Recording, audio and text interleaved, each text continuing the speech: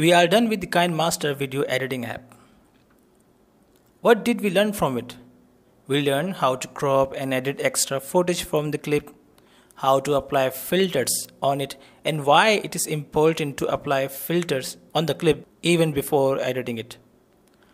How to add text, overlay media to the project, how to remove green color from the background, mixing audio, etc.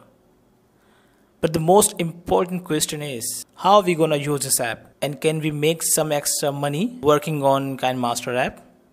Yes, we can. Think of YouTube, which is by far the easiest way to make some chunks.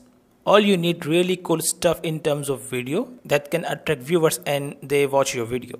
You can then make vlogs and edit them in here. You can make videos in which you can give reviews on things, can get some extra work from Fiverr also. Give it a try. Do the practice on the app, and if you need any kind of help, send me a message and I will be happy to assist you. Thank you.